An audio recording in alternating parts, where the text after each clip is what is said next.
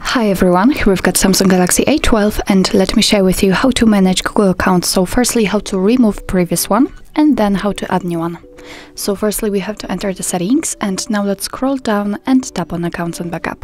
Now let's tap on accounts right here, and as you can see here we've got our previously added Google account. So in order to remove it, just tap on it and tap on remove account. Tap on remove account again.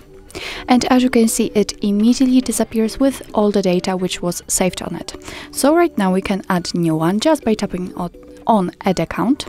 Choose obviously Google right here. Make sure that you've got the internet connection because it is required.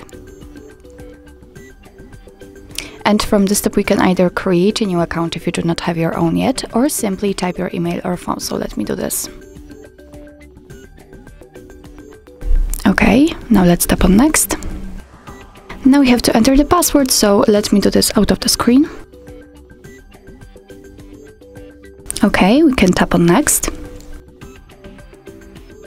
Here we've got Google Terms of Service and Privacy Policy. Of course, you can read it, just tap on it, and here you will receive all the info. Let's tap on I agree after reading. Here we've got the shortcut of backup and storage info, so let's tap on accept. And as you can see, we just successfully added our Google account to this device. Well, so actually that's all. This is how to manage Google account in your Samsung Galaxy A12. Thank you so much for watching. I hope that this video was helpful, and if it was, please hit the subscribe button and leave the thumbs up.